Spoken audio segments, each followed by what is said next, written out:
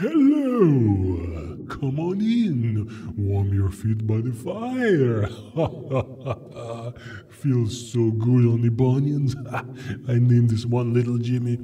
Sorry, everybody. That's my Romanian uncle Vlad. Some people find him a little creepy, but what are you going to do? We've got some text here that's as cold as November rain, but it is still editable. So this is a really handy effect. It takes a little bit longer than the average to create this, but it's well worth it. So I would definitely stick around and watch till the end. So I'll go to File, New, and 1920 by 1080, 72 DPI works for me.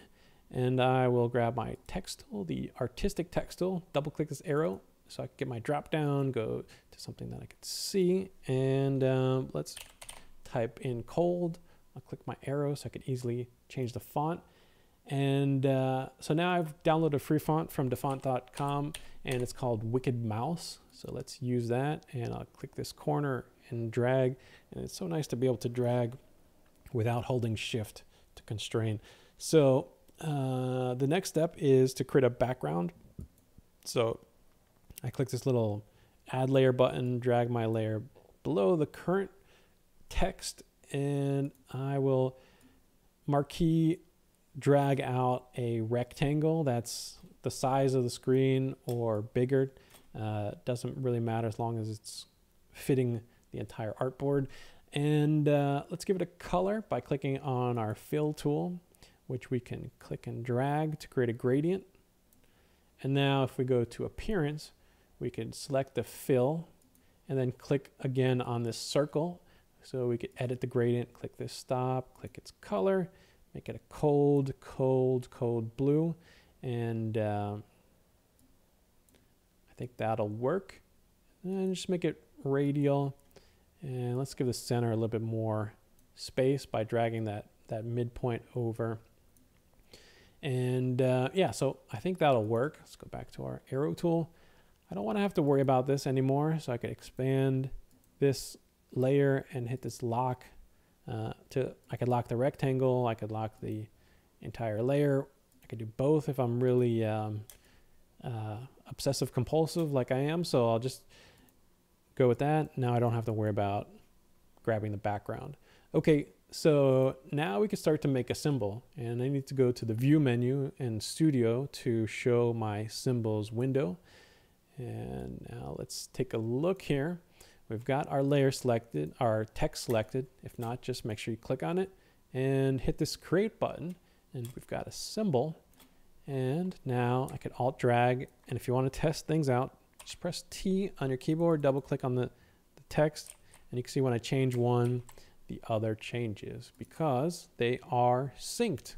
And the next thing I want to do is a little bit tricky. I mean, it's not tricky, you just have to follow these steps to get it to work correctly. So I want to use one layer to cut out another layer.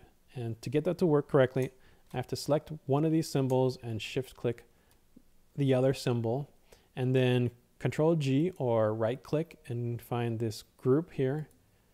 And now that they're grouped, if I select this layer on top and I go from pass through and set that to erase, you can see it's going to set them both to erase. So I need to unsync my layers.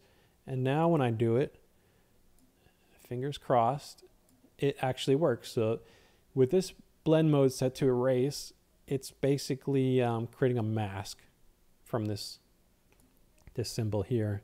And we could put it wherever we want. I want it to be somewhere around here. If I see like this part of the C intersecting the other letter a little bit much, it might look weird later on, but I'm going to blur this layer out anyway, so it's not a big deal. And I can see a little bit of the O is cutting into the black part of the L, but it's so small it's not going to make much of a difference. And let's even go further just to see how it's going to look with those effects blurred out. All right, so now what I want to do is I'm going to turn sync back on just to double check to see everything is still working. Okay, good. And what I could do is start to add effects to these layers. So I'm going to turn off sync, and I'm going to go and click and drag this effects tab out over here, and then we'll expand it because I want to be able to see my layers and my effects at the same time. All right, so this is the one we're using to cut out. I'm going to set this to, and also remember, turn sync off because we want to change these independently. I'm going to set my Gaussian blur effect and turn this up a little bit here. And now we're kind of blurring that inside, and that's kind of negating a little bit of that weirdness. And I'm going to do the same thing on this one. So I'm going to add maybe a little bit less, but I'm going to add a little blur to this layer here just to soften this up a bit. And yeah, so then if I move these, you kind of see, or even already, we're starting to get a little bit of a 3D effect. And so this bottom one also, I want to give it a color, a light blue, or actually kind of a saturated blue, just so we could see it on the background. And I don't want to do too much because it's going to be hard to see the results until we have an underlying layer. And so I'll collapse this for now. I'll double click to name it. This will be our special highlight layer. And now I'll drag my symbol out here again. I'll kind of line it up. And what I want is this to be below my highlight group. And it's a little tricky because if I just click and drag here, it looks like it's going to go below, but you actually have to go, there's this gray line. When I click and drag, this blue highlight shows up, but I have to actually go below that gray line. And now this layer is below my highlight group. So that's working. And I could actually just hide this for now because I want to focus in on this base symbol. And if we want, we can double click and name it base. And what I want to do now is kind of create a 3D look. And the first thing is we select this layer, make sure sync is still off, which is good. And this time I want to add a gradient overlay, and I want to get to its settings. So I click the setting tab, and now I want to move this to a place where it's out of the way. And then if I hold down spacebar, left click, I could pan my artboard. And now maybe this is in the way, so I'll move this down to the bottom. Okay, so now my gradient overlay settings, I'm gonna hold down Control and drag this blue little line up, and holding down Control gives us constrained movement. And I click on this gradient image here, and let's make this first one a kind of a purplish color. I'll make this one over here a light blue color, even lighter. And then what I'll do is I'll add another one here. So I'm going to select this one and hit copy, and I have a copy of this one. I'm going to select this one and hit copy, and actually it doesn't do anything, so I'm not sure why, but I'm going to just click here to make another one. And these two I'm going to use as like this is going to be like an extra highlight here, so click that and drag, and now we got a really bright white, and I'll leave that so we get kind of like a lighting effect at the top. And maybe I'll move this one over, and I'll add a sort of lighting effect at the bottom by clicking this one here, making this a little bit lighter, maybe even going more in this direction here towards purple. And yeah, so you just adjust these to suit your needs. And I think I'm happy with that. That's kind of like a reflected light at the bottom and a highlight at the top. And yeah, so that is good for our basic gradient color.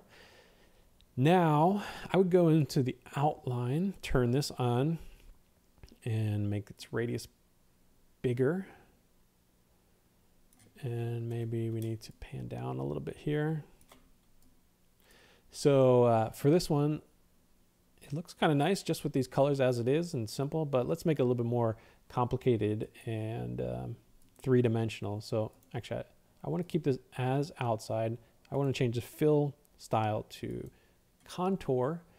And now I want to edit this gradient. So I click on it and basically do a similar thing where we get a nice color there.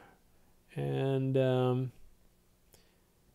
I might just leave that as is, but I think actually I'm going to select this one, hit copy to get a second version, and I'll try it and see if I'm going to use the eyedroppers. So I'm going to click on the eyedropper and drag it to the color I want, and then I get a little purple swatch that I just have to click on. So we get a little bit of that rim lighting effect. I might want to exaggerate that a little bit more so we could see it. All right, and I want this to be subtle, but it's there, and I think it works. So we could add a bevel and emboss, and let's increase the radius. And I think I'm gonna go try maybe inner. And you can see, okay, it's starting to add a little bit more three-dimensionality, and maybe I'll pump this up a bit. I'm gonna pick the colors. So let's set this to a light blue color, and maybe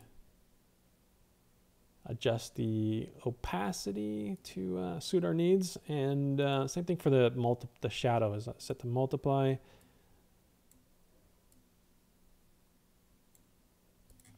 And we could see as we make adjustments, the results that we're getting. You could even try different blend modes and things like that, and adjust the light angle. And if it's looking a little too sharp, you could soften it. But actually, I kind of like the look as it is here. And then I could do like a inner glow, and let's try inner glow. Just increase the radius. And I kind of like that as it is. We could try changing a different color. But I think that was pretty good.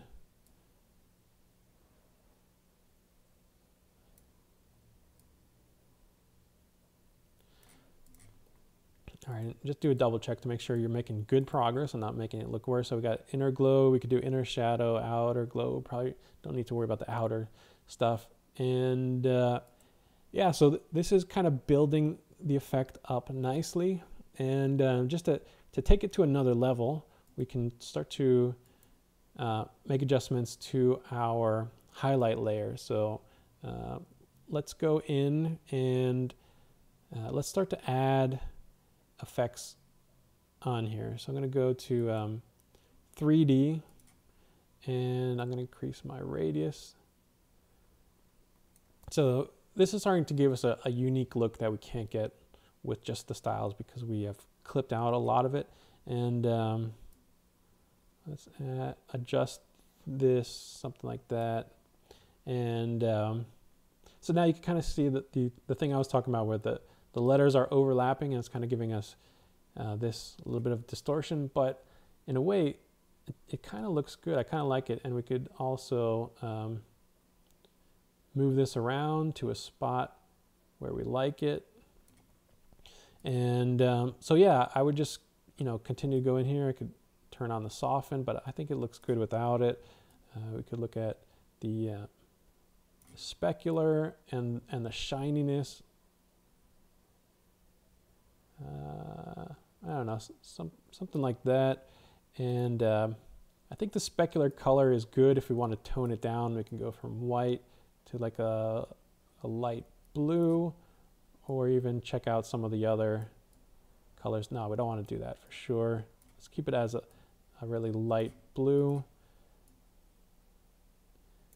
And all these other, this one is just kind of an overall brightness, and similar with the diffuse here if you want to make adjustments to that. And yeah, so, and if it's too sharp, we could add a Gaussian blur to this and bring it up. And then as we add that blur, we're starting to negate some of that weirdness. And I might place it a little differently.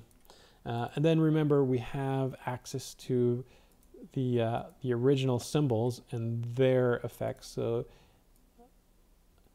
I could increase the Gaussian blur on this one. It's really hard to see what's happening, so I'm going to go to this top group level, turn it off here, and then go to this first one and see how does adjusting that affect it. And you can see as I bring this further, it's starting to look a little bit nicer. And this symbol also has the blur on it, so we can see how that's affecting things. This blurs this outside edge. And we could use more or less. We don't want to blur it too far or else it'll just destroy the whole effect. But that is pretty much it. I could add a bunch more effects to this shape, and the overall group. And I could go on for hours and hours messing with those. But this is the basic way to create the effect. Let's turn our sync back on and select our text. And you could see we have a really cool editable text that goes beyond just the normal styling and layer effects.